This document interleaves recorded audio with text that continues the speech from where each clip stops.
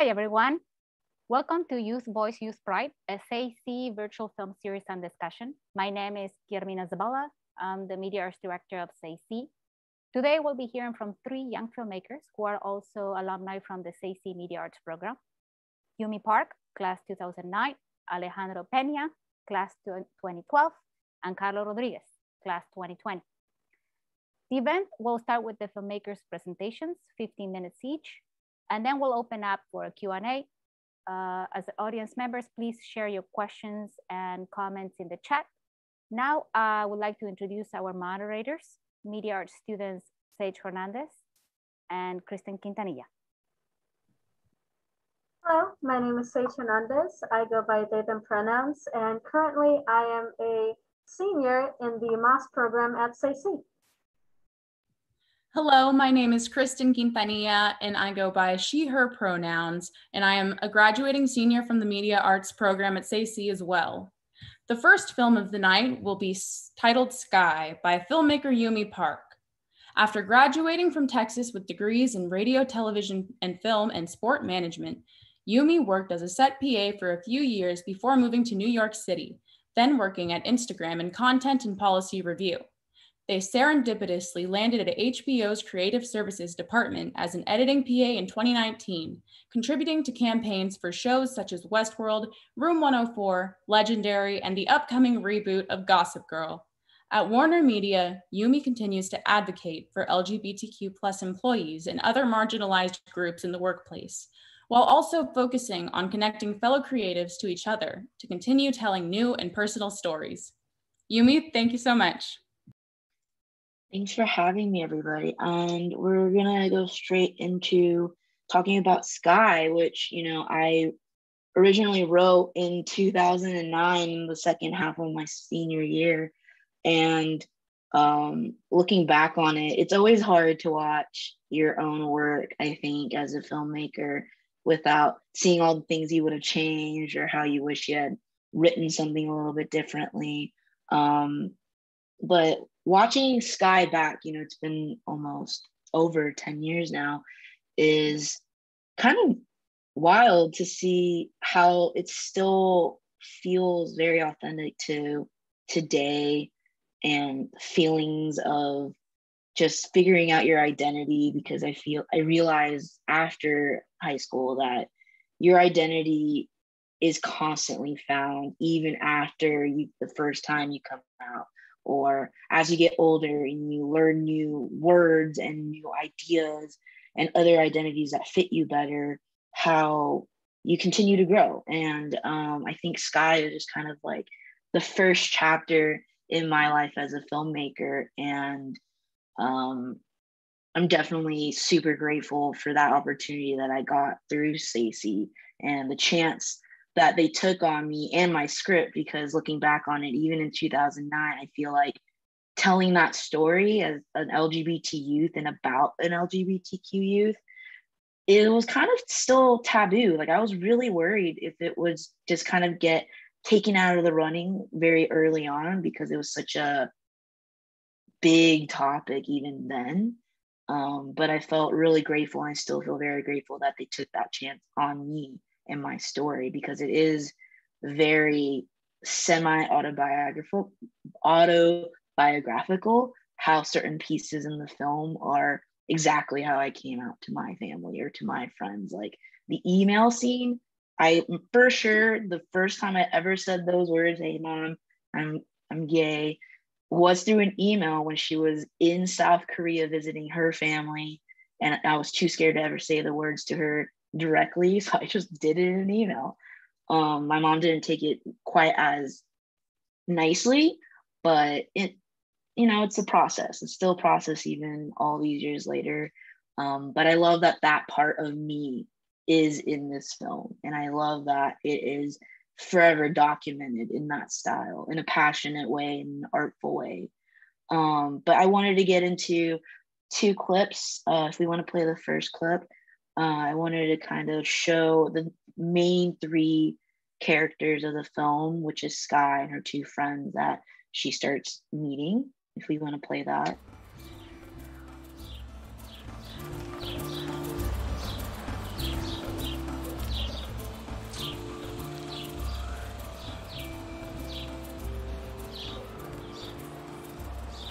So this scene, I'm talking over the audio a little bit, but I love this tree. We found this tree at Breckenridge Park, and it is huge, and it was shaded, and we were shooting in one of the hottest summers in San Antonio on record that summer.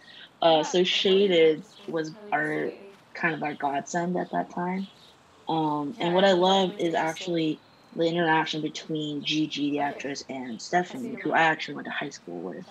And it felt very playful, and it reminds me of all of my friends who were also kind of guiding me through this identity crisis of like, am I, aren't I, and creating like an example, but also watching from a distance, like letting me find myself. And I really love to show that through this scene of like Sky is also figuring it out and they're watching her figure it out.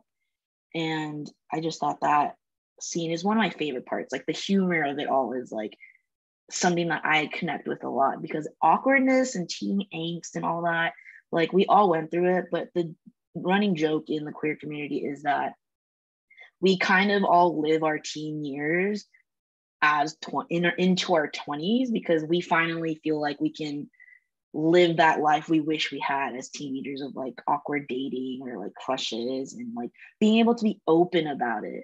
So I love that I could document that part of the process of just coming out and coming to terms with your own self. And then I also wanted to play this last clip, and I'll set it up. It's actually the moment after Sky comes out to her best friend, who she has a crush on, who she was very fearful about how Caden would take it. It does not go well. It's like the worst possible case scenario for her. So this scene that we're gonna watch is her process, right? She's like figuring it out, and we're back at Breckenridge Park, which I love. It's a beautiful thing, but it's in the evening time now. And visually, I just loved how it looked, because our cinematographer, John Strong, he was just so great at knowing when to kind of be static and then when to like go handheld and create movement to show that kind of disarray and chaos and frustration you start to feel when people don't take it very well.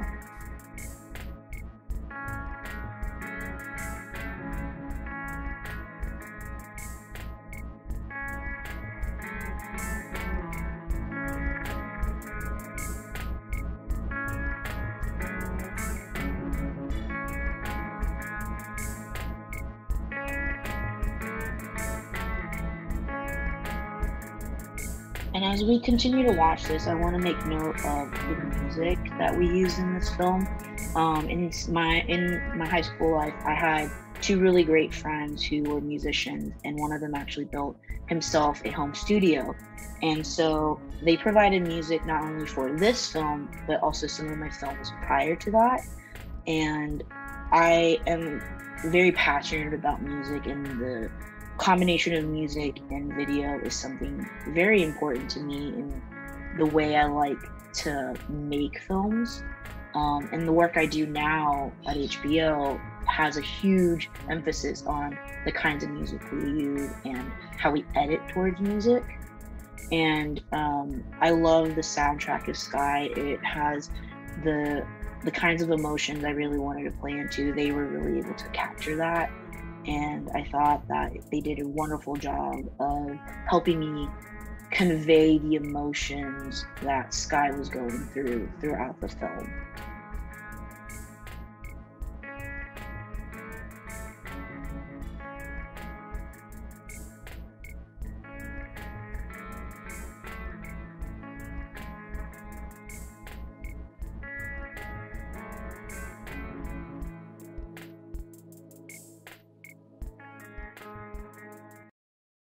And so when you consider the final shot of Julia, where she like, I wasn't sure how I wanted that scene to really look as far as like the final shot before, we resolve it.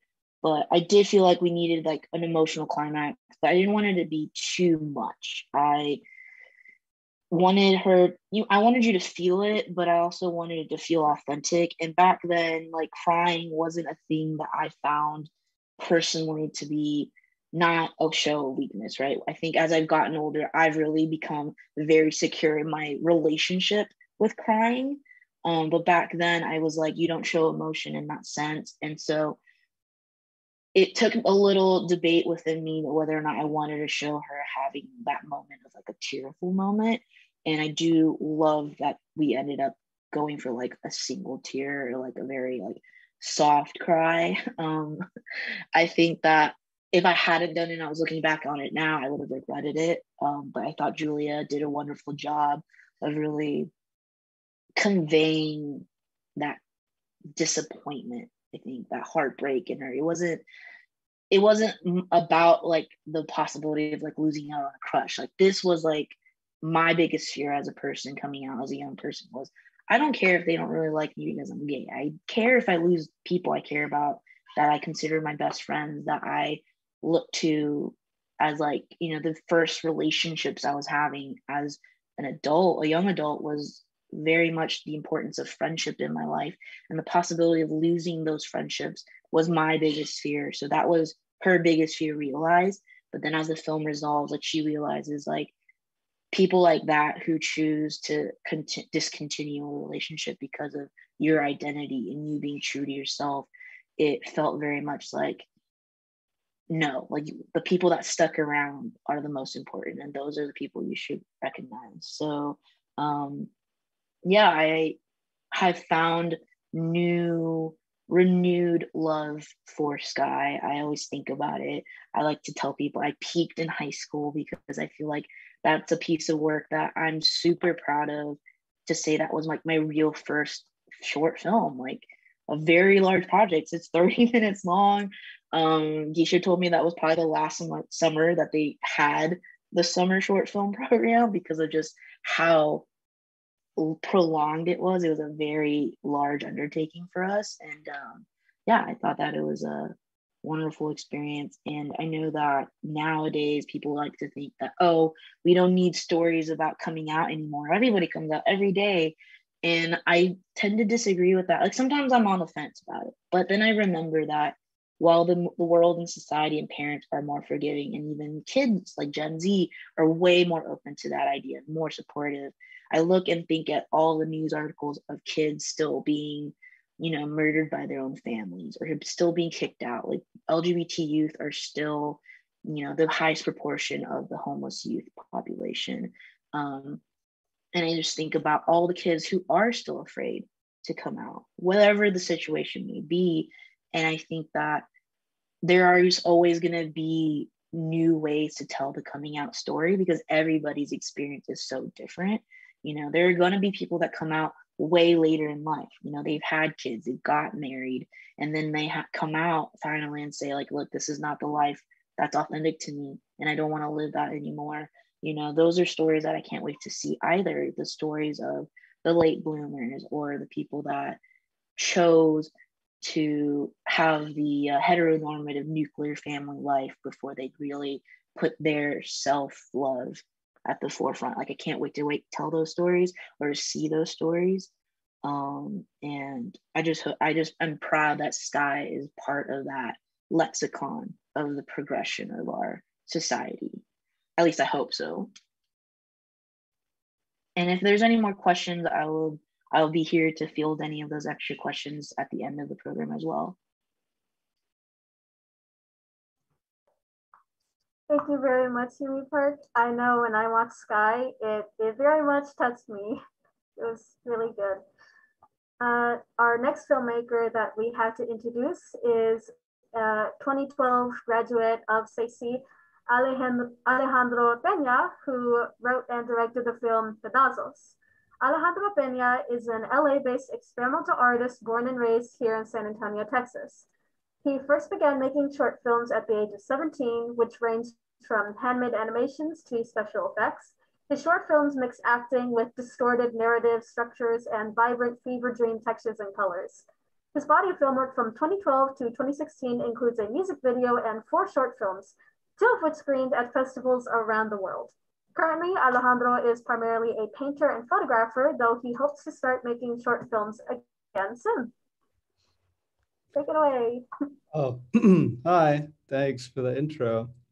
Um, wait. Yeah, uh, that was my BFA. I went to Emerson College in Boston. And so I got a BFA there. And then, they ask you to make your final like thesis before you graduate college.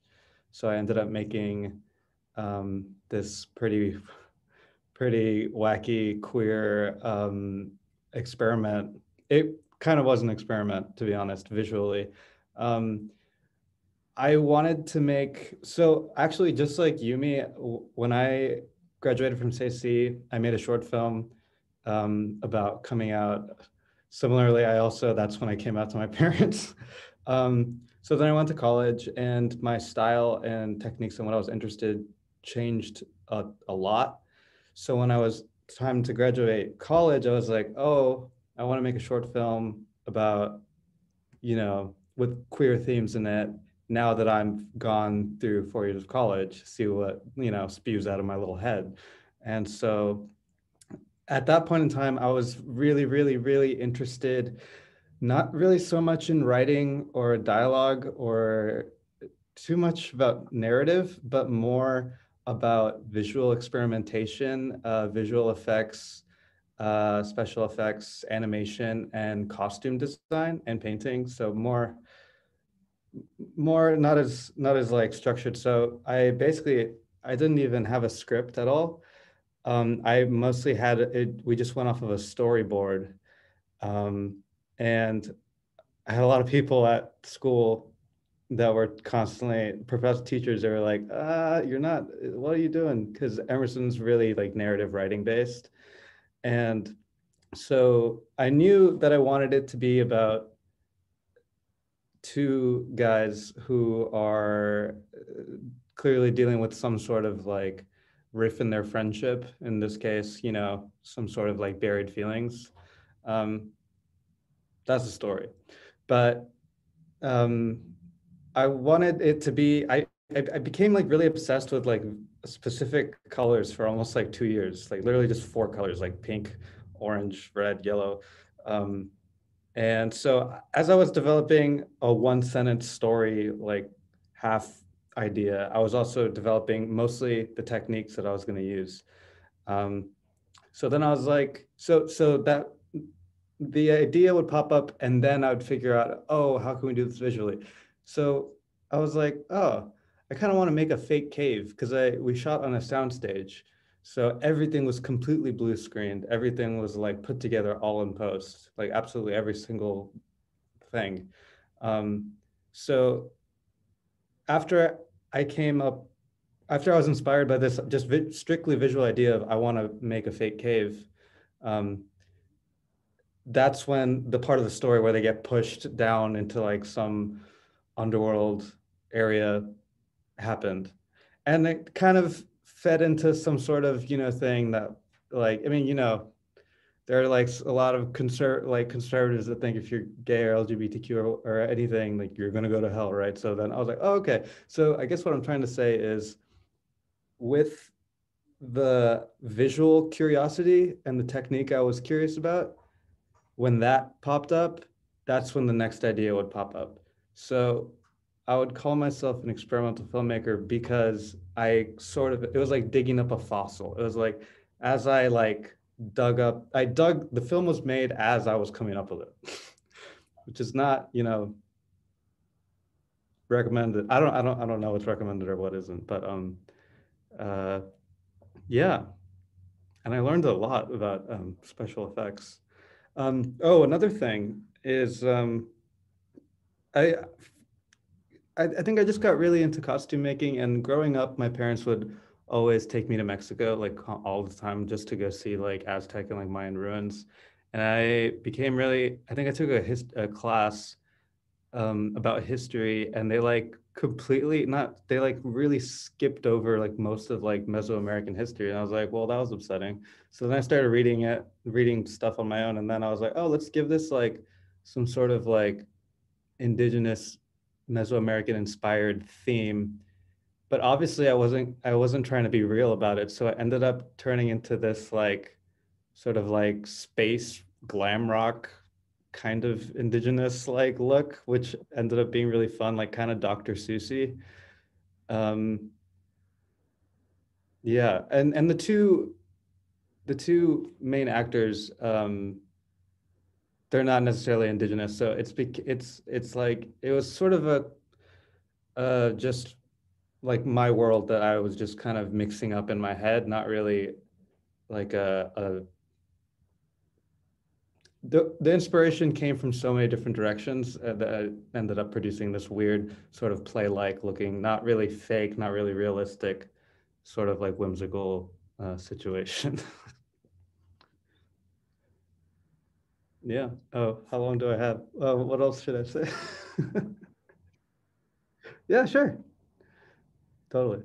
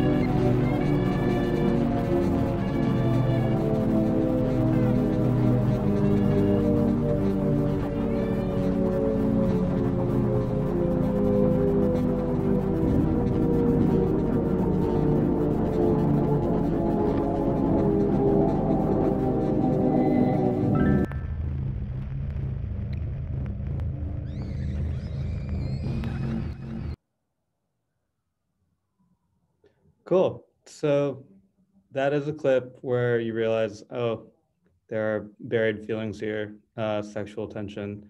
I started learning 3D software. So I was also inspired by a couple of films at the time. And in terms of structure, this is like the middle section of the short, that I wanted to be like this sort of section of like visuals, experimentation, a reveal of like, oh, these are the two characters, this is what's going on between them. And then also sort of like this very dreamy sort of montage that you sort of like drown in for a couple of minutes. Um, I had a lot of fun putting all those visuals together, like a lot, all the puppets and everything, and just creating out all the fake backdrops and then of course the costumes too. Just really fun to make. Yeah, a lot of After Effects, like a lot, like the whole thing almost. And yeah, you can play the other clip if you want.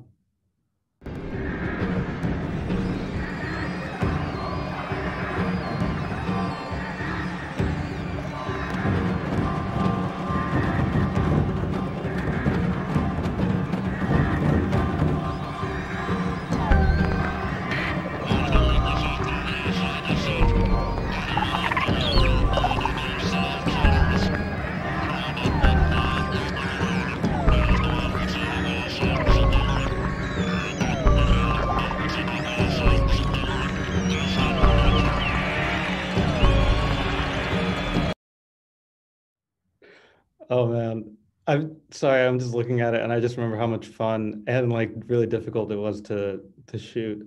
Um, oh, one thing I haven't talked about yet is well, music is a big part of the short because there's no dialogue at all.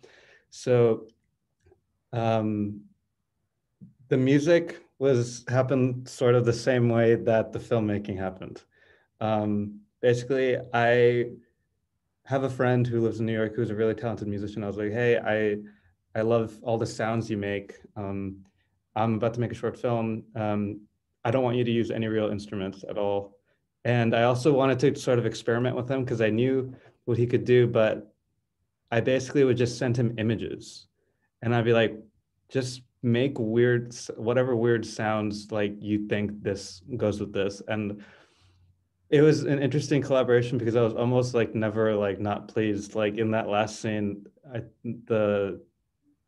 it's not a song. I don't know what it is, but he added this like weird, really creepy, like undulating, like scream thing. I don't know. But I ended up loving it. And so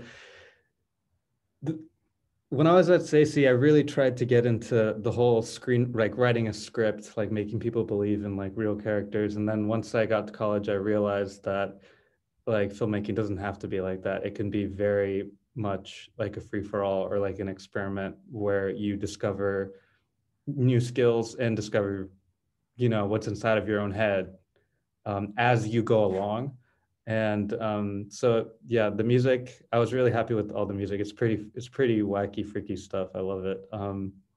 And yeah, it's something that was born out of me just wanting to learn how to use like create like my own world, and then also learn a lot of technical things as I was making it that I didn't know how to do before.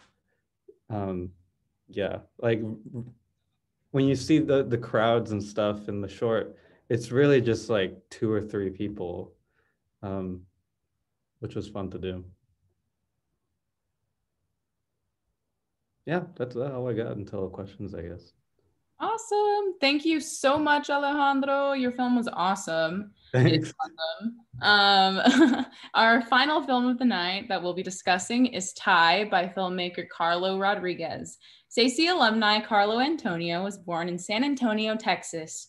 Carlo's art focuses on how personal experiences influence human connection.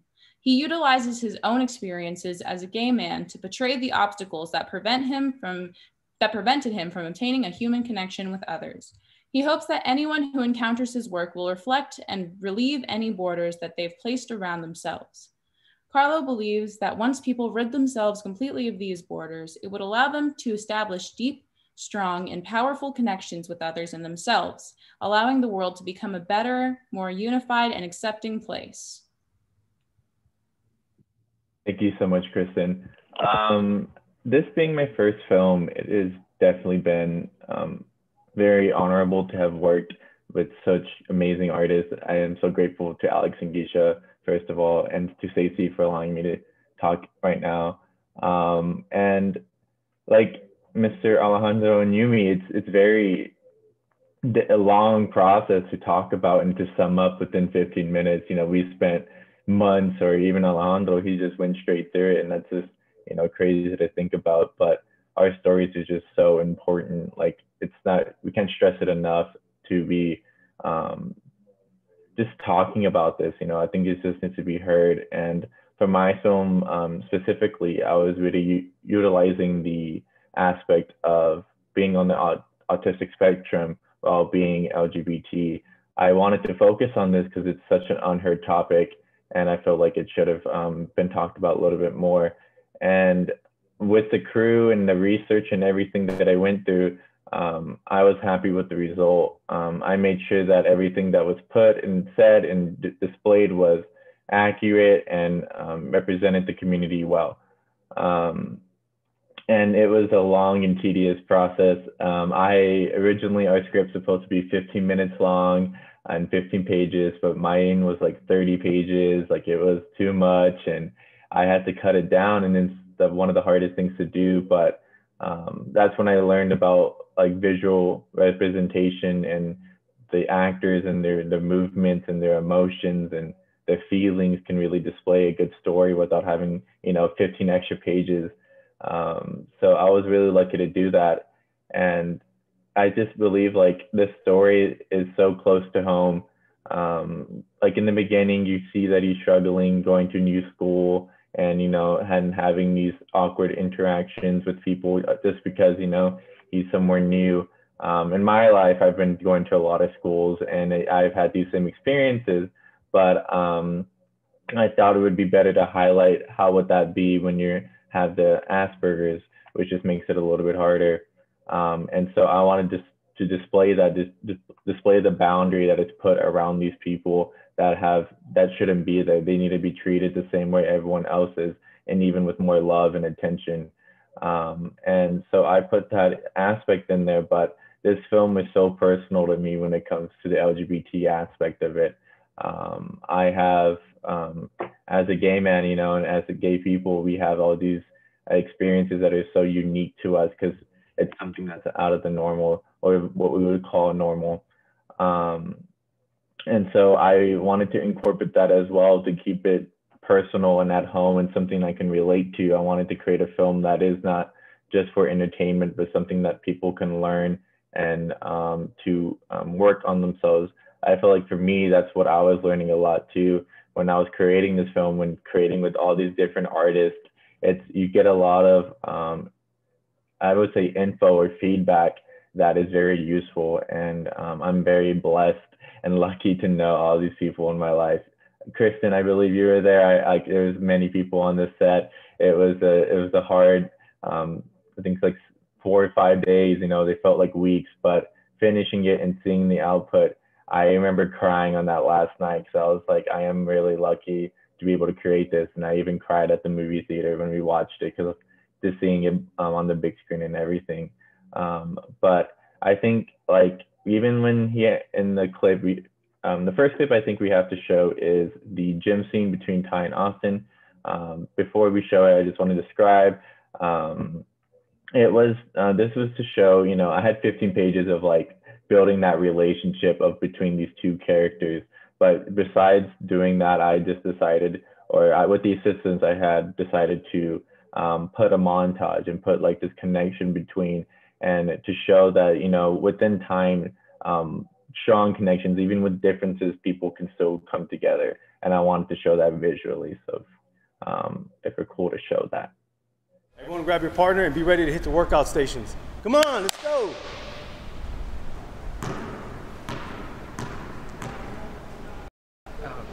Hi, my name's Ty. Do you want to be partners? I'm actually already with a partner, sorry.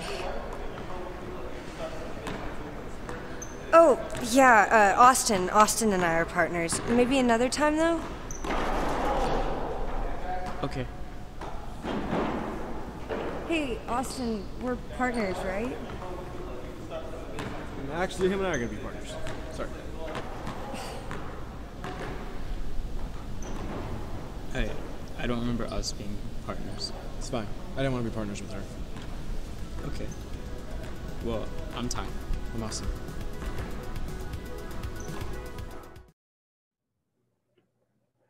So I first want to say that our actor for Cynthia, the other girl in the scene, she had a hard time dealing with the scene because she felt so, like she didn't feel like she wanted to display that to someone. It was hard for her to do, but after the scene is when the montage happens. But right now you see the initial spark between the relationship between Ty and Austin. I wanted it to be to where you kind of see Austin come out of his way to help someone. Rather than being out of the blue, because you can see that I think I would say spark or ignition to help, and that's what I have what I wanted to display to the community, that there are people there, and I've been lucky enough to meet those people who want to reach out and help to those people that might need it. You know what I mean? And he saw this from Cynthia, that she was showing some distaste towards Ty because of she had heard of his Asperger's. And so you see that this relationship that they're going to build does not surround itself within this boundary of being on the autistic spectrum. And then on the next scene that I can show in a little bit is going to show the love of a mother and to her son who is facing a hardship. Personally, the love of my mother has helped me through many hardships. And I wanted to display that, but I wanted to display it to the part where this, he never even states that he had a kiss with Austin. He just states that he's having an internal struggle. And I feel like this is how it's been in my life. There's been an internal struggle, and my mom has never explicitly said what I'm trying to say. Like, it was never explicitly said, but it was known, and she still displayed that love. And I wanted to show that. If people have seen the movie Love, Simon, there is a scene in that movie where the mom sits down with Simon and says, like, shows her unconditional love to him. And that was what I wanted to show, that unconditional motherly love that is there, no matter the boundaries that are placed without or around their children. And I wanted to show that. And it's a very heartfelt scene. The mother, Gloria, is amazing. She's an amazing actor. And if we can show that clip, that would be amazing.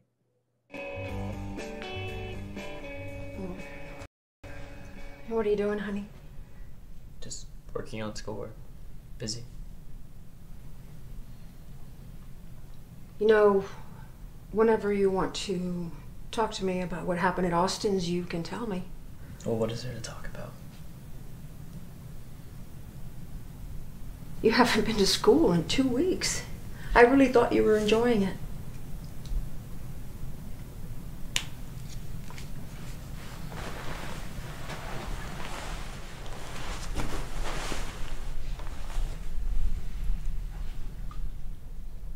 You know I only want what's best for you.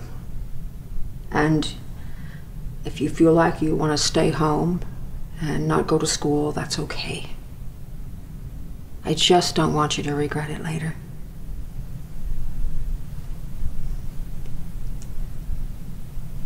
And you know what I've learned? I've learned that we can't control everything, and it's okay. You taught me that, Ty. You. And look at you. You've become a man, and oh, you were so much more happier when you were in school, and I hope that you keep that happiness. I will.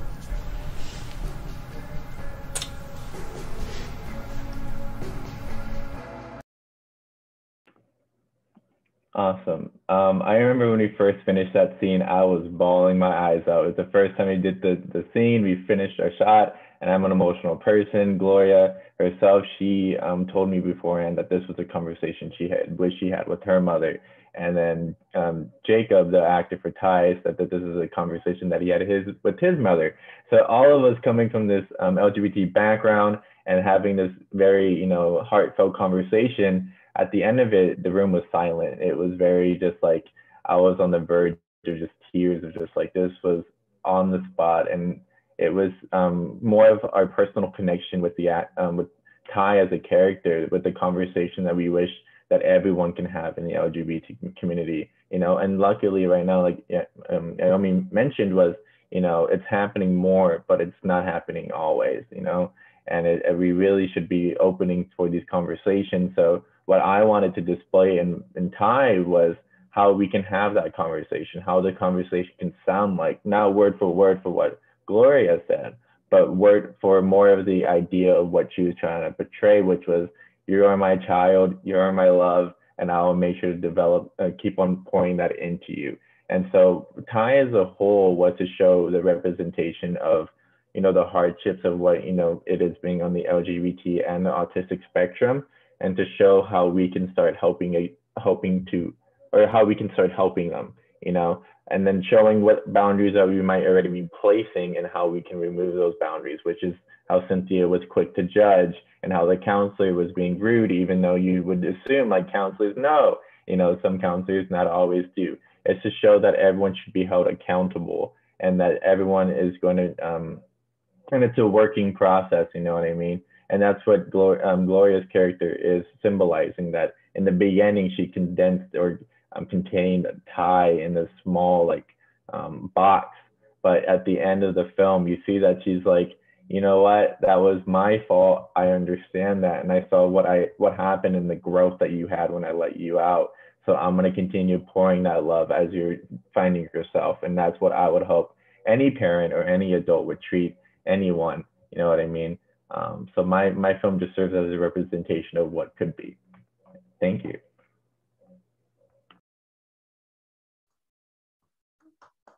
Great. Well, thank you so much, Yumi, Alejandro, and Carlo. Thank you for using your backgrounds as filmmakers and as artists to uplift queer stories by queer voices, which is the most important thing we can have right now. We will now open up the floor to the Q&A section. So please submit your questions if you have any.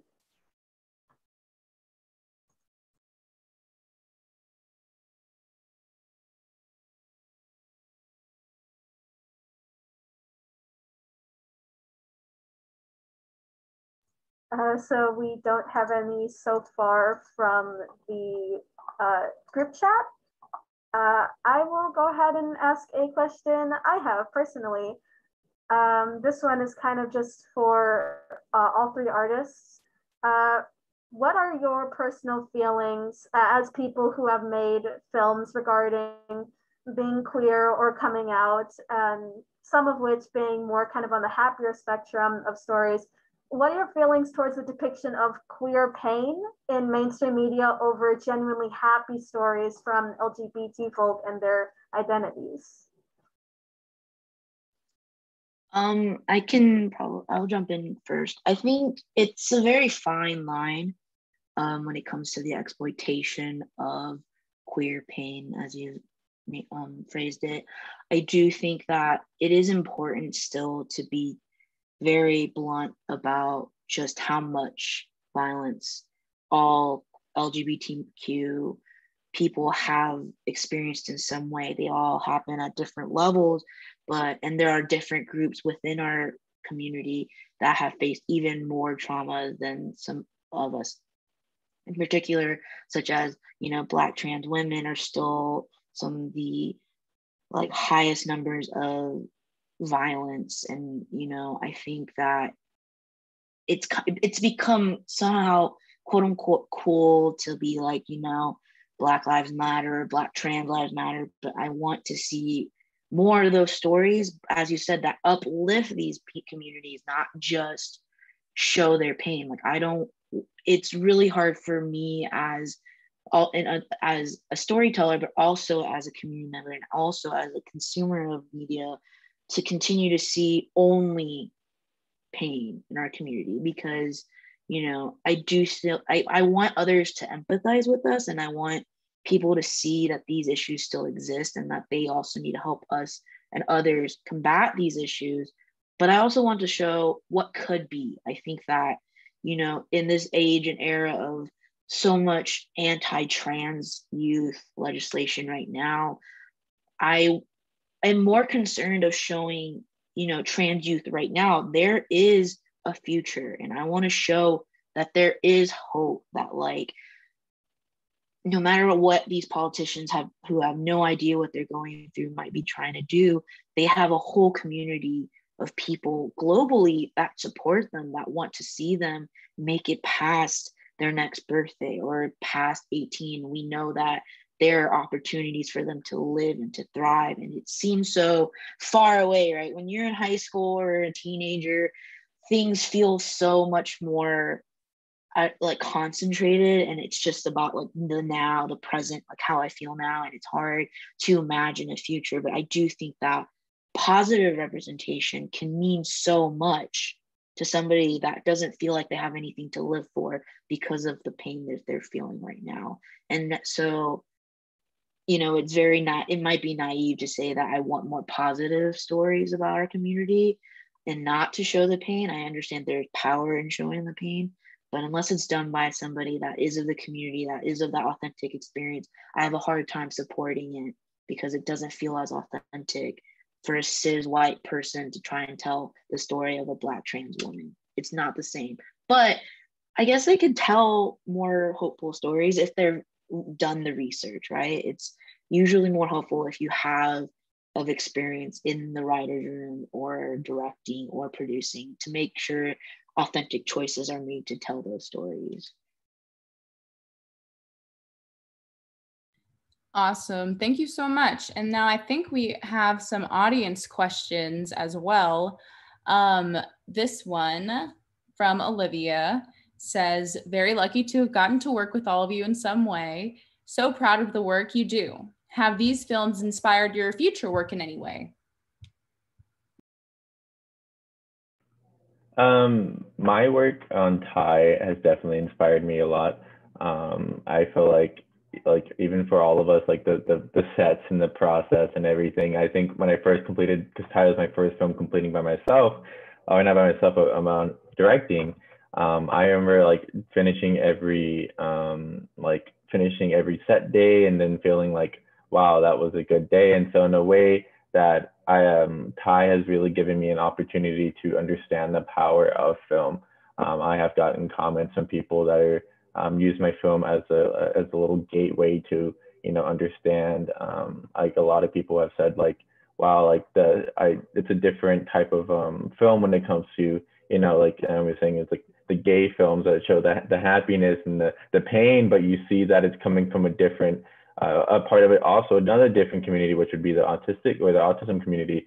And so you see that it's showing that they can be represented well and represented even if they're not even if they're not right now. My whole way that even got the inspiration was seeing a movie about a guy with Asperger's. So my film has definitely inspired me to make more personal films like this, especially going on different communities as well. For me, I think my answer doesn't necessarily have to do with being queer, but it has inspired me. The film did inspire my future work in terms of like the process of making it. The just the experimental aspect, and also I just got really into painting. I haven't made a short film in 4 years. I do a lot of just visual stuff, and it also inspired my future work because I'm just very much into like motion graphics and production design and that sort of thing. So in terms of like the things I want to do in the future, it definitely sort of made me realize where like my passions are. Yeah. I think I'm on the same boat as Alejandro in terms of like not focusing as much on personal filmmaking. I did produce and also wrote and directed a shorter film for a competition that I haven't actually completed. But it was another angle of coming out. It was a different person, but it was the story I didn't tell in Sky. Sky doesn't come out to her father because of her reasons stated in the film. And ironically, after college, that was the story that I wanted to show was, this character was going to try and come out to her dad in a more humorous way. I wanted to try humor.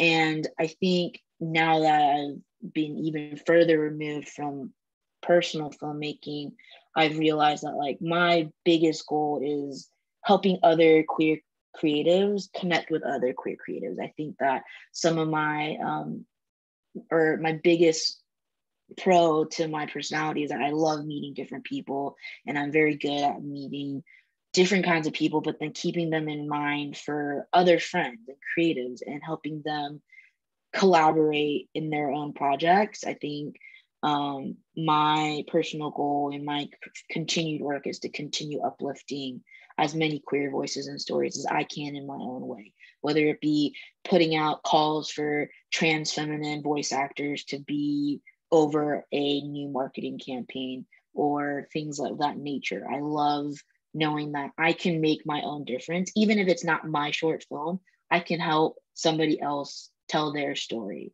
And I think that is something that we can all do. We all have our own little platforms, and you don't have to necessarily be a filmmaker to do so as well. Thank you, guys. The next question we have is one aimed specifically at Carlo. It's from Cassidy. I'm always interested in the process of how things are made, including research.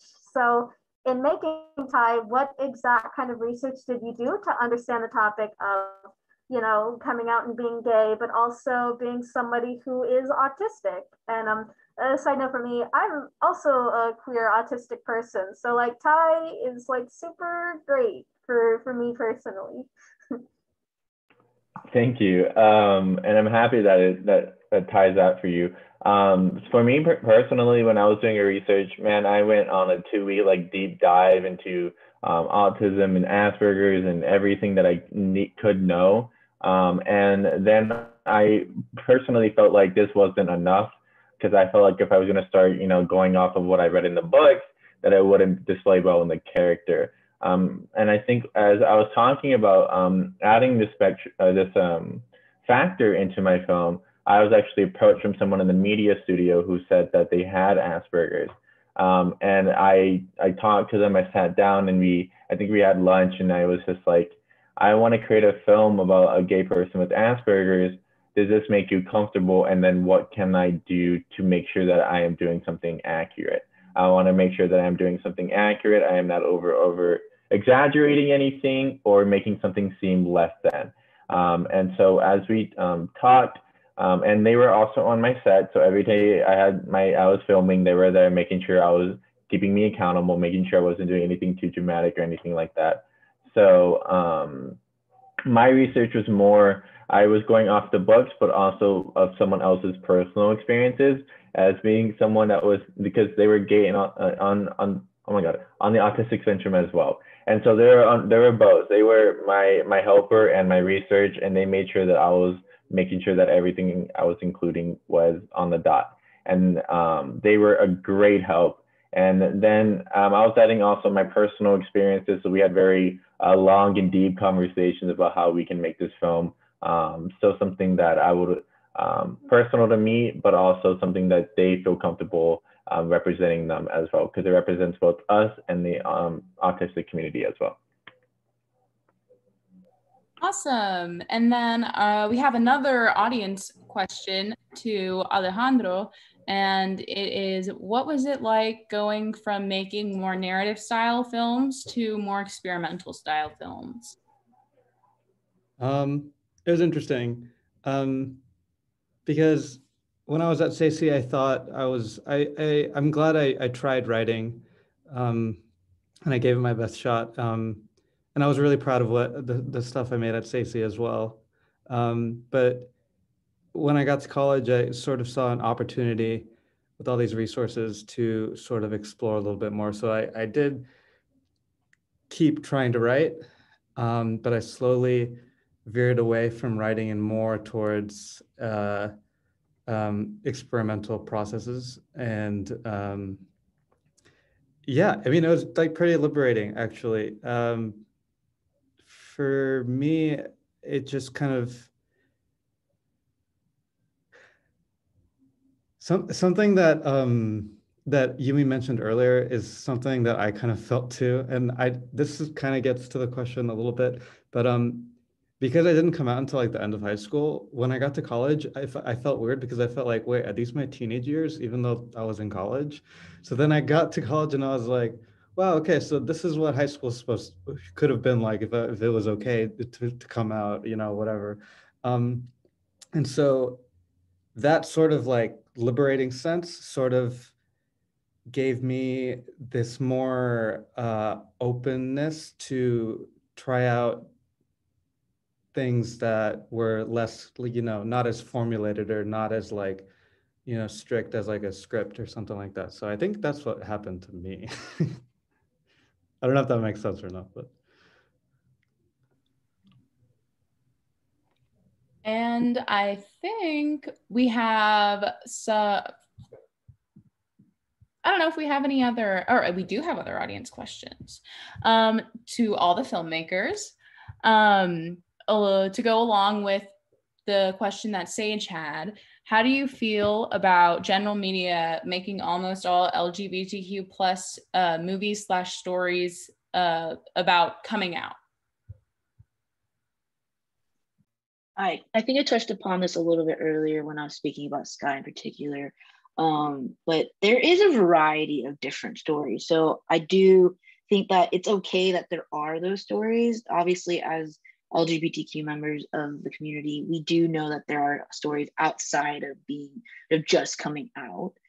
We live lives just like everybody else does of heterosexual or heteronormative couples. But there is a time, and I think we're seeing it now, where we're realizing that there are so many more stories where, you know, being LGBTQ is only part of our like journeys, right? It does inform a lot of decisions, or it informs a lot of the different kinds of situations we might be put in, or the points of views we might have. But I do think that it's starting to get a little stale. There are going to always be beautiful and really interesting coming out stories as time goes. But I do think that there are way more unique stories about being queer that are going to start being told. I think we've really reached this new era of television where everybody's looking for different stories, and coming out isn't enough anymore. Or like, I don't want to use the word enough, but there's like, we want to see the after. What happens when you come out?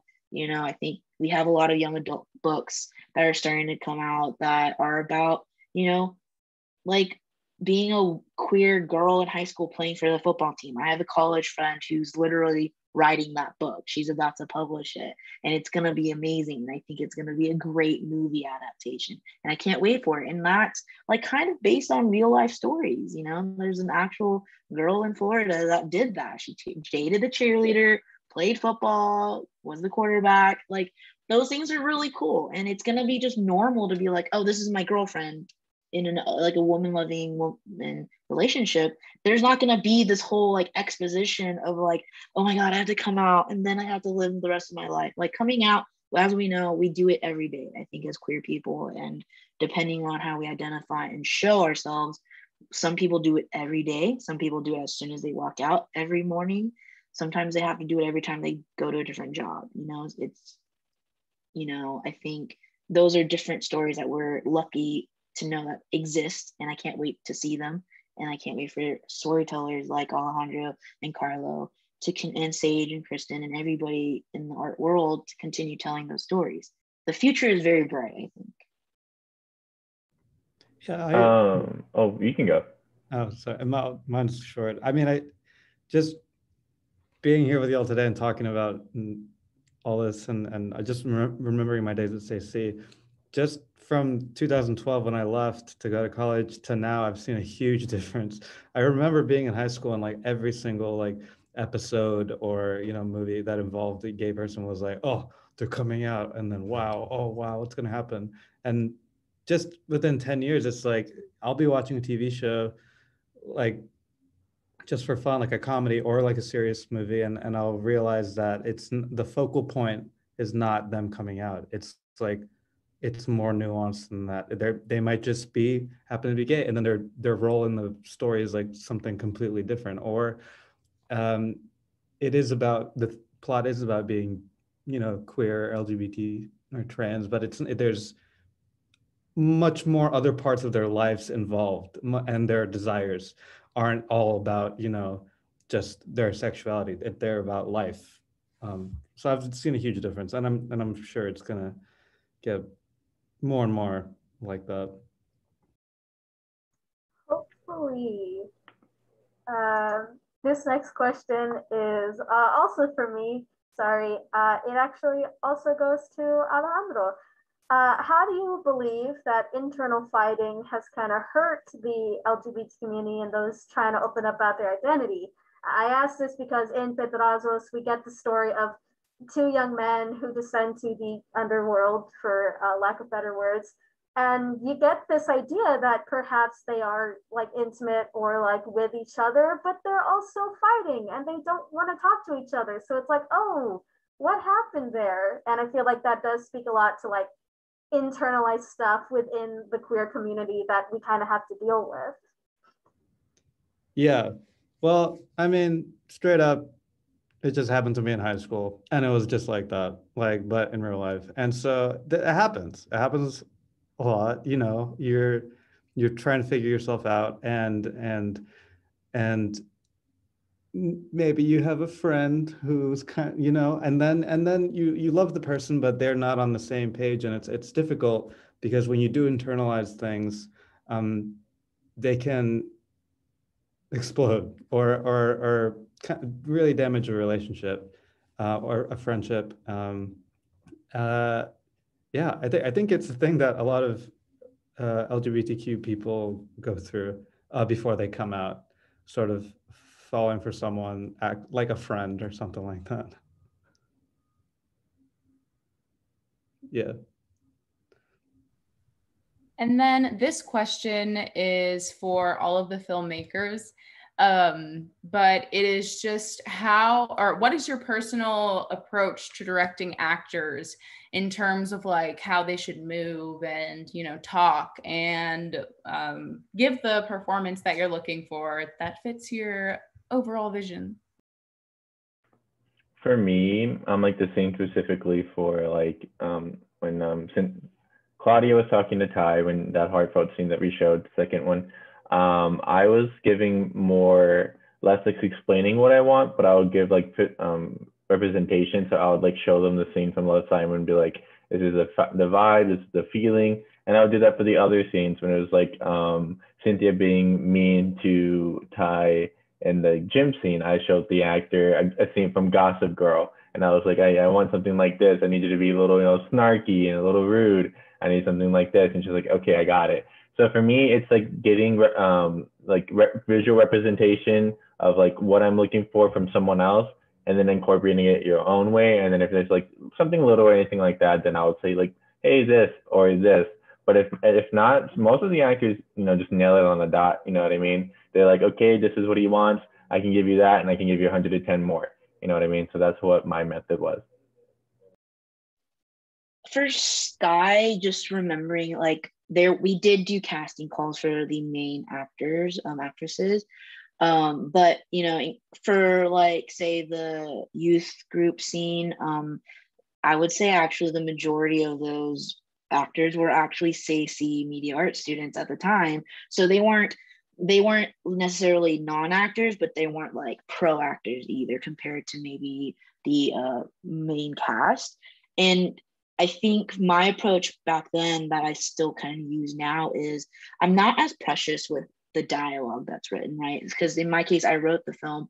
So I have felt like, if it doesn't feel right in the moment from the person giving it, I'm okay with just trying to explain the situation as best I can and ask them like, how did it feel in a similar situation between you and a friend? Or if you were in this position, like what would you feel, and what are the kinds of words you might use? And so I try to be in that sense, like I really want to make myself more of the actor's director, right? I want to help in that process of just making it feel authentic, not only to the character as written, but to the person playing that character. I think the collaboration between actor and director in that case, I think is something that I personally love, because as such, I consider myself, and I'm known as like very outgoing person. Like I love talking to people, and so I really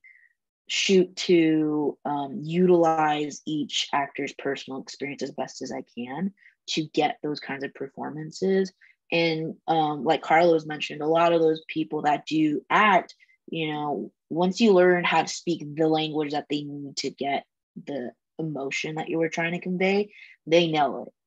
It might take one or two takes, but once we get those directions, those little things fixed, it's like easy going. Like you only need to do 2 or 3 more takes and they've got it, because that's the amazing thing about actors is that they really know how to like express themselves, and that's why they fit that role of being an actor so well, and it makes being a director that much easier. Wow, I love both y'all's answers. That's so. Since I've moved to LA, I've been wanting to get into acting, but I've spent most of that energy trying to figure out how to become an adult and grow up. My answer is kind of funny. So the short films I made in college, the actors were basically puppets. They were not there to act. They were there to sort of be like mimes. And my process is more like, oh, you need to stand here. Oh, this is the exact timing. Oh, the green screen is going to slide this way. Oh, the shadow comes in. They're mostly sort of like in a theatrical sense, sort of just not, yeah, kind of like puppets, but also more like, yeah, like a human body, but I'm using to like portray a certain visual, artistic vision. And then since I've stopped filmmaking for a couple of years, that's kind of informed my photography work, because I do a lot of photography with people, and it's more like photo illustration. So it's not like, I'm not ever like, oh, this is the emotion, oh, this is like the story. I'm like, you gotta step on here and twist like this so you can hold on to the ceiling, and then I'm gonna put the octopus on you. Is that cool with you? No, yeah. So it's like it's like more, it's a little bit different. I call them actors when I would make these short films. And in Pedazos, they did act, but it was more like very specific sort of mime, like a mime, or like a some sort of performance artist, I guess. So this next question is also from the audience. This one might be a fun one for you, Alejandro. And it's a general question for everybody, of course, but how hard was it to edit your films? I have a simpler explanation for my edit. So I was lucky that Olivia, one of my classmates at SAC, she was our designated editor in the credits and everything. So minus the fact that we had very large files, just because we were shooting off of the Sony Cam, the highest quality that we had, plus the lettuce adapter, because back then we weren't shooting on DSLRs just yet for films. So she, organize everything. And I really kind of let her take reign on, choosing the best cuts. I'm one of those people that really likes to delegate to others I feel like are stronger than me at those parts. Like, I'm not very technical when it comes to camera. I know what I want it to look like somewhat, but I leave it to the cinematographer to make it look pretty, right? And the same went with editing. Olivia really knocked it out of the park, where I usually had very minimal notes when it came to the edit. It was, I believe, about a 4 to 6 week process. Like, we took our time on it, but it felt like forever, because a 30-minute film is a lot to edit. But I thought that, she already had so much experience editing that it was a very all-around easy process for me as a director, taking that second look. So I got very lucky with the editing process back then. I definitely slept a lot in the editing booth. So basically we edited it as we were making it. And because I needed to see what it looked like, because every single shot was like, sometimes there would be a shot and it would actually be like 30 shots, because everything was composited. And there was a lot of the computer screaming, like we had to buy a lot of hard drives. So it was interesting, and it was fun, because I was discovering what it would look like as it was being made. And it sort of had to be that way, just so I could, like, a checklist, be like a visual checklist, what I would need to do next. But because each shot wasn't just one shot, it was like literally so many different layers and like artificial stuff. It was a very long, extremely long editing process, just for 9 minutes too. Mine was fairly like Naomi's. It was like I'm in the same way. Like, I have an idea, but if you're a greater cinematographer, go for it. Like, I'll be like, this is cool, and let's do this different. Like, more just like looking more of like, if it's not exactly what I would want, then I would put some steps in. But then if it's perfect, then I'll be like, you know what, you're doing amazing. Let's keep on doing what you're doing. And for the editing specifically, my partner was Elion Espuente, and oh my God, he hated me by the end of it, because we had to do a montage scene, but what we wanted to do to make it look nice was have it to where like you see like the shoulder is like cut out, you know what I mean? And you mask it and another thing comes. So it looks like you kind of like the camera sliding between rooms. And he was hating it.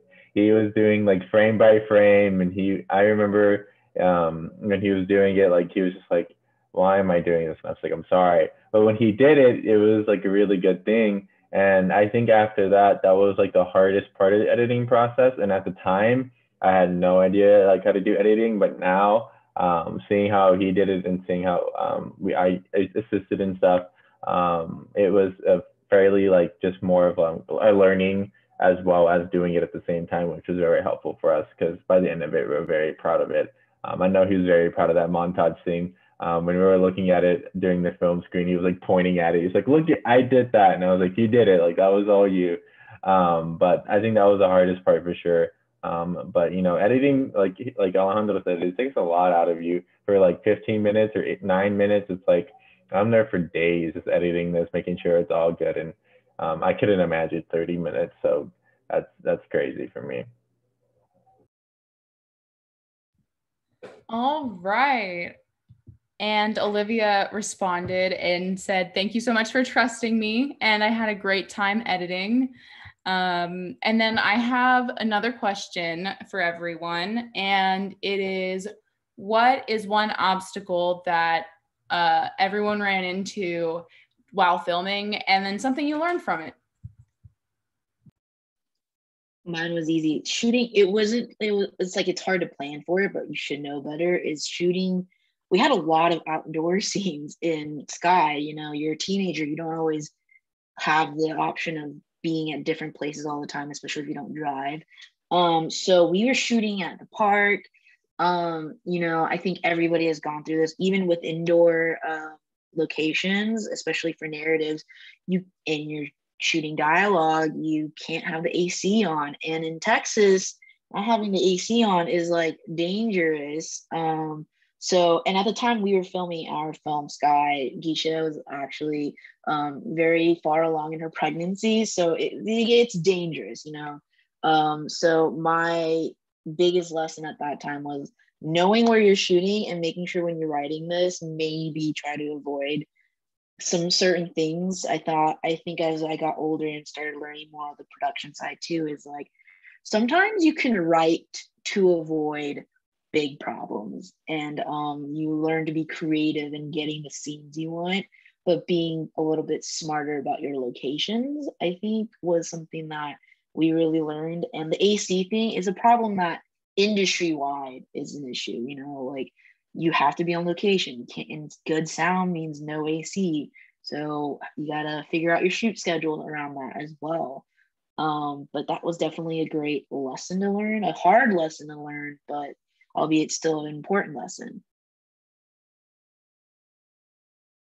I'm trying to think. I think what I learned the most was a couple of things. Well, first of all, I just learned a lot of technical stuff making it.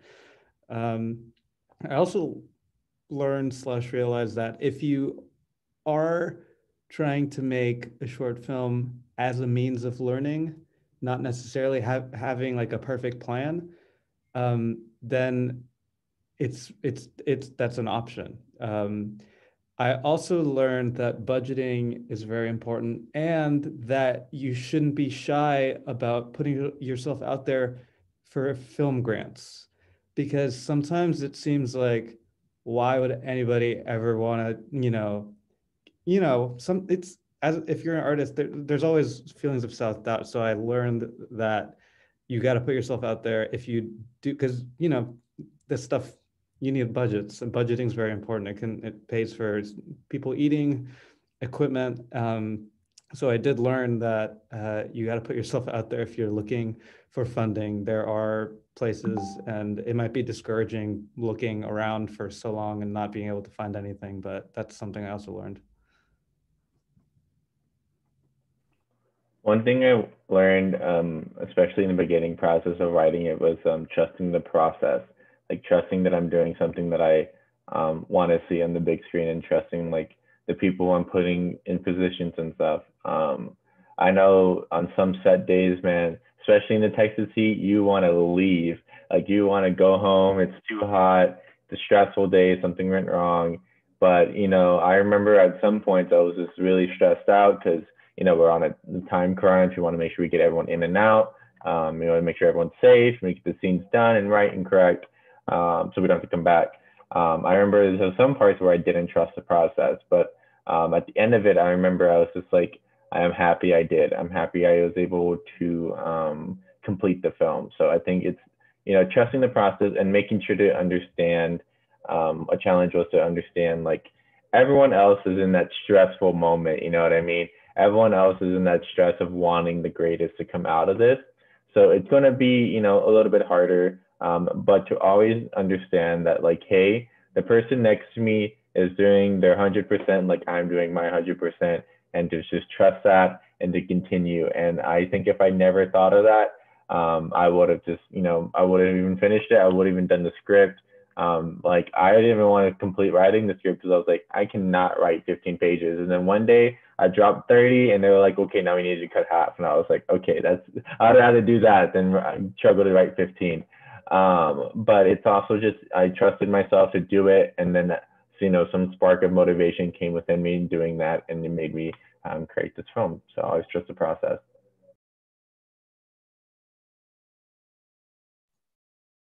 We have time for one more question. This one will go to Yumi, our first presenter. In Sky, was there like a drawn importance to the idea of, for lack of better words, a role model in like the LGBT community? Like, for example, being that Sky has her two friends who are out to kind of help guide her, and like how that plays importance in like coming out in this case. So I really appreciate this question. I really wanted that because from my personal experience, and looking back too, I realized that a lot of my closest friends as a kid, we all actually happened to be in part of the community, whether it be as bisexual or just queer in general, or even trans. We all gravitated towards each other throughout middle school and high school and college. And, you know, outside of just your friends being your role models, you know, I realized as I got older is that I was kind of, as a kid, starved for that like positive representation of a queer person living their life. Because, you know, the older we've gotten and the more I've learned about the queer movement and pride is that because of the AIDS crisis, we lost out on a generation of people that passed away from a disease that no one really cared about. And those could have been those role models that we needed in the late 90s and early 2000s. They would have been the people that started, you know, raising families and trying to fight for maybe equal rights in marriage a lot earlier. But we didn't have them because they passed away so tragically. And now that we've kind of have that late millennial generation that didn't live through that crisis, or they survived the crisis, they started becoming our role models, right? Or we had representation, but it was always like on Showtime or HBO, the O Word, and Queer as Folk. And that's not easily accessible by kids, right? The LGBTQ youth didn't have that access because it was really, you know, like rated R and like maybe too focused on the sexual part of identity and not just being a kid. So because I found that constant like craving, I found it on YouTube. I found it in like short films at different film festivals. You know, it was very rare for a kid to be writing about, a quote unquote kid, right? A teenager writing about our stories. And so now that I've gotten older and like I said, with like the trans youth having to go through all this anti-trans legislation in sports and kids, it's like, we need to write those. Like we're that role model now. We've gone to that age where there are people younger that us need role models that want hope, that want somebody to look forward to. Like I, you know, as a kid, getting a little personal, was like I was very depressed at times because I realize now I didn't have a Asian American queer person to look up to in television or in music or in popular culture outside of like Suchin Pak, who's actually not queer. She's just a Korean American, but I thought she was really cool because she was always on MTV. You know, it was like hard to find everything that you hold in somebody else to look up to and have a future in. So I was like, is there a life for me in the future outside of high school? Am I going to have a family? Am I going to have a partner? Am I going to be happy doing this work? And so as storytellers, I think that we do have not just necessarily responsibility, but we have this like wonderful, unique gift to give to other people and to give hope to kids and adults, you know, that still haven't come out or haven't come to terms with their identities. And I think that's a wonderful opportunity as storytellers to create that sense of hope. You know, like we don't have enough of it. Thank you, Yumi. Well, it's time for us to wrap up. This was such an incredible and important and significant conversation. Your work, it's very inspiring. And I wanted to encourage you, all of you and our moderators, to keep working, to keep creating art and exploring these issues because it's really important. You are becoming role models for our younger artists. So this is really, really important. I would like to thank you, all the filmmakers, Yumi Park, Alejandro Peña, Carlo Rodriguez.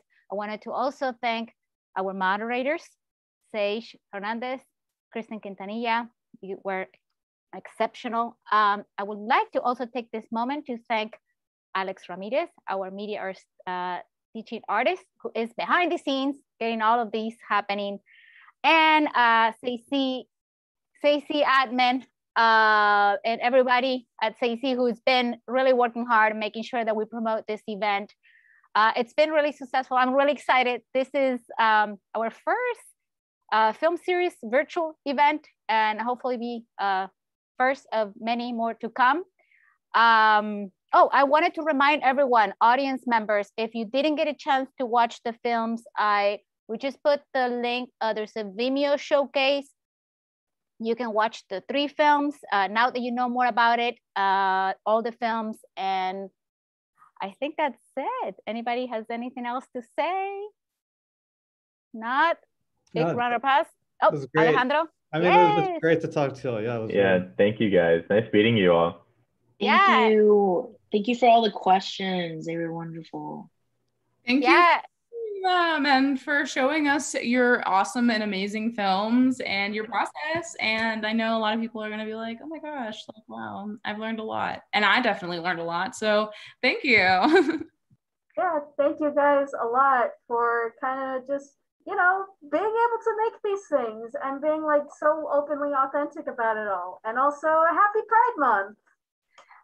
Yes, celebrating Pride Month. And tune in because we have other events happening at CAC. So make sure you go to our website or social media and check out what's coming up. Thank you, everyone.